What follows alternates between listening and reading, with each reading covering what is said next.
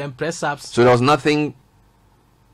So what happened is what you've described. Yes, they didn't electrocute me. They didn't use the taser on my penis, to be frank. They didn't do that. I don't want to lie. No, in fact, they even gave me food to eat well, so I could get strength for more slaps before they interrogated me. So yes, they gave me food to eat. I won't lie. I know the lady. When I went to airport, I saw the lady. I said, "Thank you very much for feeding me and feeding me well." So they slapped you and they used tasers on you. Yes. On which part of your body? Yeah, my arm here. Your arm. My both arm, left and right. And they handcuffed you. They handcuffed me behind. And then they asked you to do what you describe as military style. Yes, my head down, my legs up against the wall.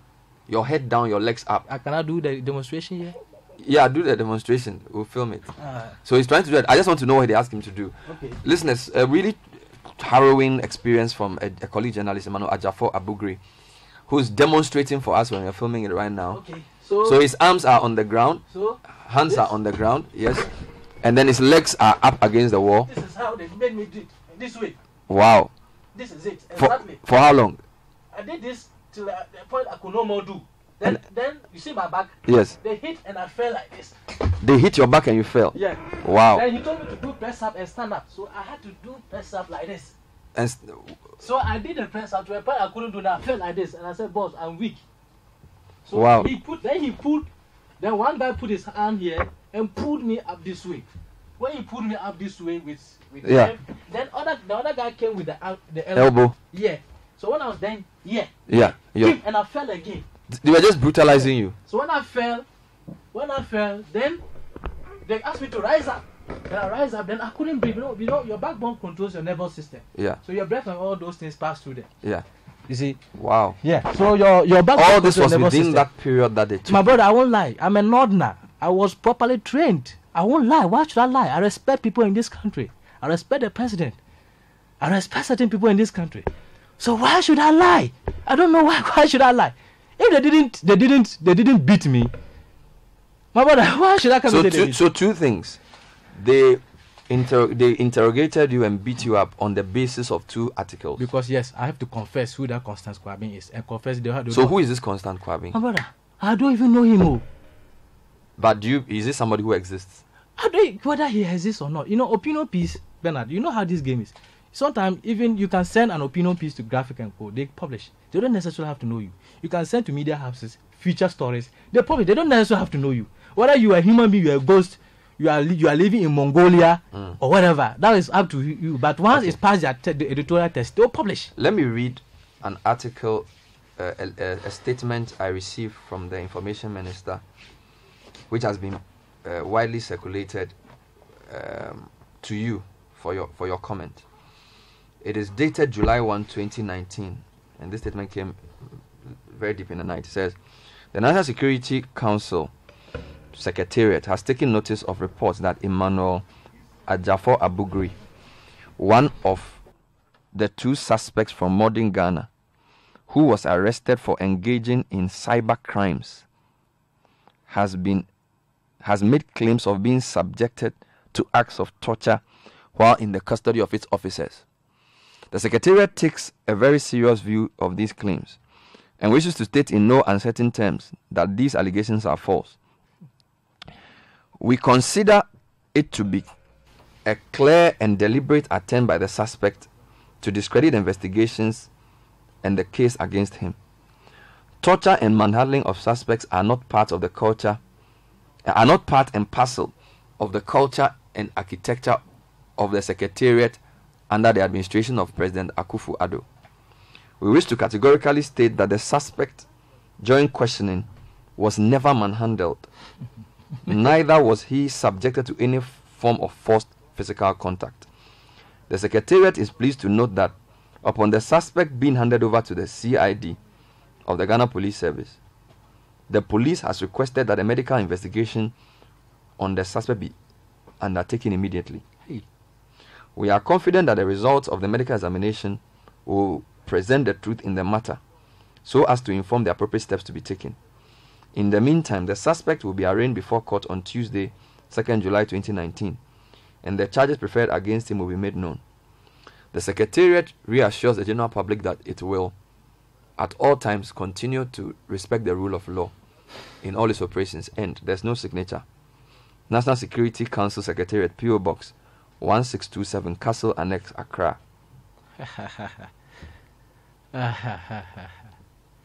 Yeah, so that's what they sent to us. Bernard.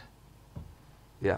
Bernard, let me ask some few. Hacking, cyber crime. It's a serious word. Look, let me ask. When they came to our office, they raided. What communication gadget did they pick, or sophisticated gadget did they pick? Now my laptop is with them. What hacking software did they find on my laptop? But they should mind them. They shouldn't plant anything on my laptop, because we will find IT experts to identify that. They shouldn't plant anything. So your laptop is not in your possession? It's not. It's still with them. When you pick my laptop, what hacking software did you see on my laptop? And which organizations did we hack? Are they not entitled to know that somebody attempted to hack them, so that they could also do a background check on their system and indeed indicate where it is coming from, the attack is coming from, so they could take measures? Has any media house or company reported any case of cybercrime of hacking to them, which is they claim is coming from Mordingham? Do I even have an IT background in the first place? So they say that they have handed you over to CID. Okay. And the police have requested a medical investigation on the matter. Is this known to you? Did you okay, let's just wrap this up. If I come there, when did they release you? They released me on Saturday 9:27 a.m.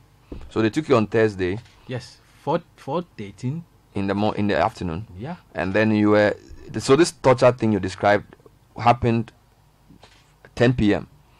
on 11 p.m. on Thursday night. Yes. Friday, what happened?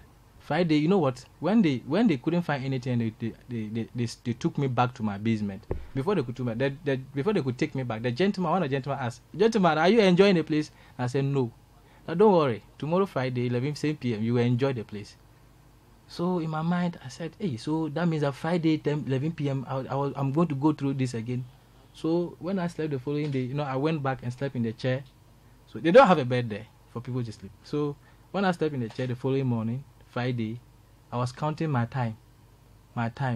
Then I was asking, hey, so it got to 9. Then my heart started beating. 10, my heart started beating.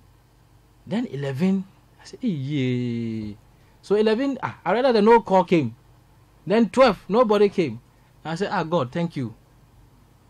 They didn't come to. So Friday, nothing happened. Nothing happened. And then Saturday they released you. What? So I was there. In fact, so I was at normally they kept me at the basement, and so all the guys, the DVL guy was not there, and one other guy, they also brought later. They've all been released. So I was the only person there.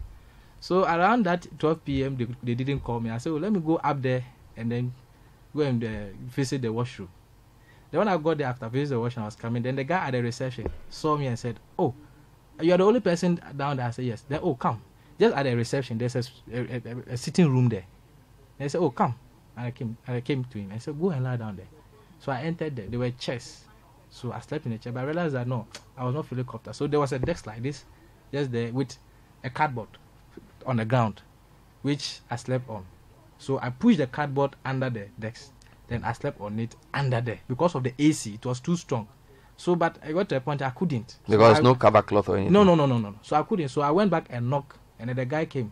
And I said the AC. Also, oh, boss, oh, you could have just off it. And I said, I beg, I don't want to touch. Then they say, hey, another hacking has taken place in the ministry. So I said, I won't touch. Come and off it for me.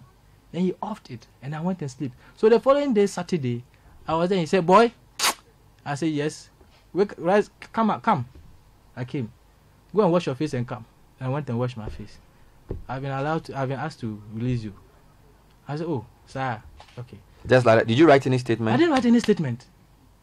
So when they released me, so he gave me my shoe, my belt, and my 2 phones with my tablet. Then I had a call from one Eben, who is the one, I think their leader. He told me categorically on phone that I should keep whatever happened confidential. I will never lie. That's what he told me, and I didn't discuss with anybody. So I actually wanted to keep it confidential. So I actually decided I will not speak. I will not discuss this with anybody. So when he left me and I was going, then I came back and said, please, I beg you, I am in serious pains. Can you give me a medical form to attend to the hospital? And the guy told me that the guy who's supposed to, the urban guy is not available at the moment. He is in Kumasi. So I should go to any hospital and then bring the receipt or whatever. Then I applied because I was in pains. So from there, I walked to Rich Runabout, picked Trotro, straight to my office because my belongings were there. Thursday, I left my bag with my room keys. So I went back to the office, called, and I was told the security guys were there. So the one of our colleagues was in the office. So I went and picked my bag and all that. Then from there, I went home, took my shower. Then straight, I went to the hospital, police hospital. That's where I went. So when I went there, I met the doctor, and the doctor asked me what's the problem. And I explained what happened. Then I told her that, look, I need a detailed one. She said she can't give me a detailed report if I don't have a police medical form. I said, look, I'm in pains. Then he said, unless I come with a motive. Okay, no problem. You prescribe something for me. Then he prescribed a painkiller. She can't do a detailed medical examination without a police medical form. So I said, I beg, I'm in serious pains. I beg you, my neck, my back pain, the pain on the elbow, my backbone, and especially my waist, they're sitting falling. So he prescribed an injection, diclofenac injection, then another diclofenac painkillers. But I'm an ulcer patient.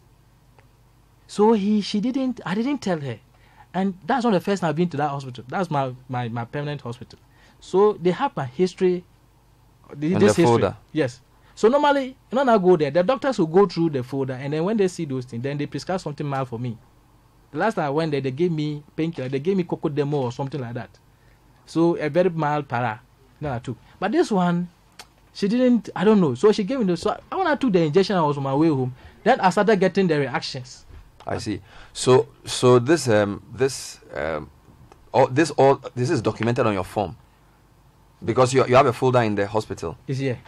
So you have a folder in the hospital. So when did you visit this hospital? It was the 29th, the day I was released. The same. The same day. Sunday. I have to Saturday. I have to go and seek. Look, I was serious. There's it. Yeah. There's it. General body pains. 29th June 2019, 4:45 p.m. Temperature 37 degrees. Weight is there. Pulse there. BP is there. Patient was allegedly assaulted on Thursday the evening and present with the above. No, this is the injection. And then they give you the injection. If you say you didn't beat me, no, this is the injection. So you have all of that. Yes, they are here. If you say you didn't beat me, the injection, here's it. Bernard, here's it. Check, read the injection. Yeah. The two of them, they are here. Read. I see. So this is still on the 29th of June. Diclofenac something, ING 75 mg. Yeah. Actinac 100 mg. Yeah. Okay. And let me see the form again. That's your thing. But you didn't have a police medical form. So this is your attendance and treatment card. Yes. So later on Sunday, then a senior man of mine, a friend of mine, said, I should quickly go and do a police form. Which on Sunday I went to Legon police station and lodged a complaint of assault. Then they gave me this police medical form. Here's it. Which the is date is there. 30th of June. Yes. So the police medical form in the government hospital in Emmanuel Ajafo. Yes, it. Assaulted. Yes, and then I went to the Legon hospital. For this. Yes, check. This is the payment I did for my card, and this is the So card. they did do a medical exam. So you know what? So this one was to give me, because we wanted to do the correct medical examination. But when we got there, they said the doctor on duty he's a locum doctor. So he doesn't have that mandate to do so. So unless the doctor on duty, but the doctor on duty was not available. So I should go and come Monday. But Monday I had to report at the National Security, so we couldn't do. Yesterday evening, after the up and down and then the municipal police station and all that, then I decided let me go to police hospital for the proper one, because I was told that unless I go back to the first doctor who first examined me, so he saw my condition and could tell. But when we got there, we met another doctor. That was what she told us, and that she cannot actually do. So I should come today, and that same doctor will be available. She's a lady, so I could meet her because she saw me first, but she cannot do anything because she didn't. So when you went to the police station yesterday, did they prefer any charges against you? They didn't prefer any charges against me. They asked me to report today. Have you written a statement at the police station? I wrote. What happened to you? What happened to me? So from here, you are going back to the police station? They said 2 p.m. somewhere, yeah. But I don't know, yeah. So what's your reaction to the statement I just read? For me, I am innocent. I am not Constant Kwabing. I am not a hacker. I don't have an IT background. I am a journalist doing my work professionally. I didn't start today. Being an editor, it took me years. I have served under so many people and got to that stage. It's not now that I started working in modern Ghana that I will start become be a hacker and all that. You understand? All right. So for me, I'll remain truthful and I'll keep on being truthful. I won't lie. Look, if you whatever you do to me, I will say it and I'll keep on saying it. And they did not question me in relation to any hacking thing. Me.